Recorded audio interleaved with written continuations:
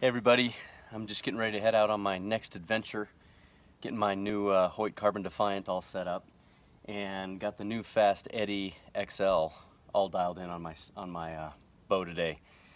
I've been using the Fast Eddy for quite a while. It's a single pin slider, but the cool thing is it's got a second fiber optic that gives you a reference point, and Spot Hogg's made it really easy to get these things dialed in. I've been using the regular Fast Eddy for the last 2 years, and when they came out with the XL and some of the improvements, I wanted to put it on before my next trip. So one of the things that they do to make it easy is they give you calibration tapes. Every sight comes with 3 calibration tapes and then individual sight tapes. So what you do is you get your sight dialed in at 20 yards, and then you put a calibration tape on it. And you put the top pointer right here. You put that top pointer on the 20, which I don't have it on right now. Then you go out and sight in at 60 yards, and you adjust the dial up or down till you're dialed in at 60. And once you feel like you've got your elevation correct, you see what number that top pointer is pointing at, and mine happens to be right at the black, which is a 19. So then you go through all the tapes that they send you, numbered 1 through 35.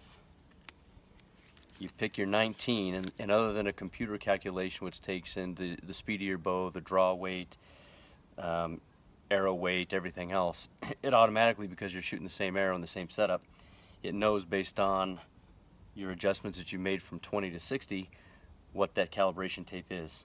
So then I'm just going to go in, cut out this number 19 sight tape, cut it out, take off the calibration tape. I'm going to take a picture of it so I know exactly where I am, and then replace it with the sight tape, and then you ought to be dialed in, ready to go for any yardage that you want.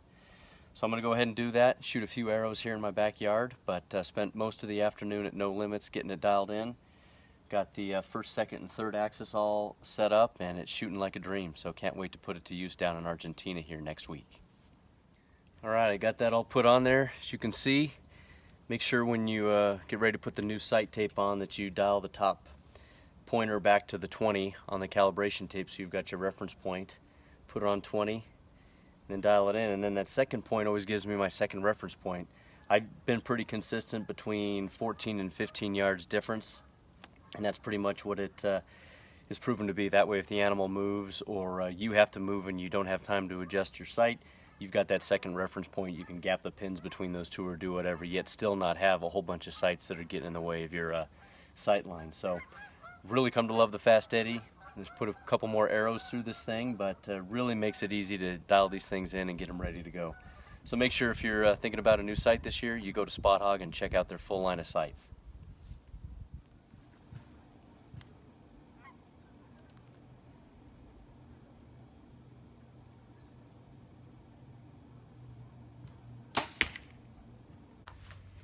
So, not a bad group from 20, 30, and 35 yards. Just 3 quick arrows, make sure it's on, and I feel pretty good about that.